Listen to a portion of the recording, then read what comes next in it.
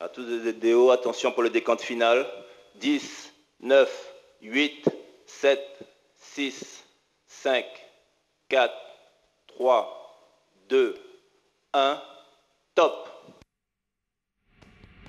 Allumage Vulcain.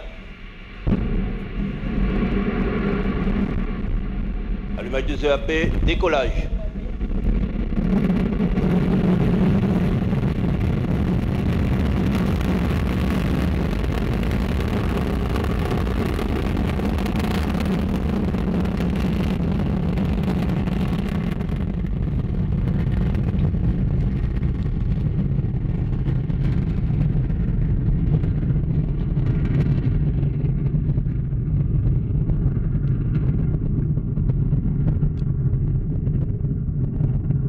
It's become my trademark to call it the rumble in the Amazon jungle, and it really is as the mighty Ariane 5 ECA roars out toward Devil's Island. One of those bucket list events of watching an Ariane 5 thunder into the sky from CSG.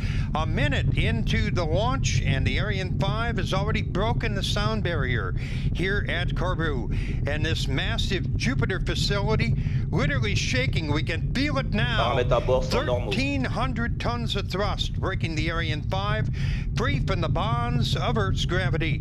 90% of that power coming from the two boosters, each one 31 meters tall, burning 240 tons of solid propellant in 2 minutes. That's better than 2 tons a second. When the boosters have done their job in a little less than a minute from right now, Ariane will be 70 kilometers into the sky. It'll be racing away from us at more than 1.6 kilometers a second, faster than a bullet.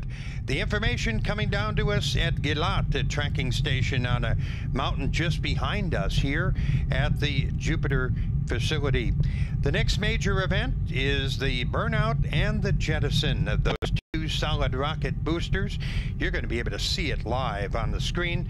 It'll happen in about 13 seconds from right now, when those boosters have completed their job at 2 minutes 20 seconds into the mission. So watch for that. And look at those pictures. In the clear skies above Corbu, the boosters have done their job. We don't need them anymore. Talk about losing weight. On the pad, Ariane 5 was 774 tons roughly. We're now down to 180 tons. And in the rocket business, when you get lighter, you go a lot faster. And there you see some video from a previous mission of the rockets, the boosters dropping away. Ariane 5 now closing in on 100 kilometers in the sky, traveling at 150, make that 2.8, 2.1 kilometers per second. Speed number tonight, by the way, 9.3 is the magic number. Next up, the jettison of the fairing. It's protected the satellites from the elements on the ground. And in the early days of launch, early moments of launch, we don't need it anymore. And so very shortly, you are going to see and hear, there it is, on the animation.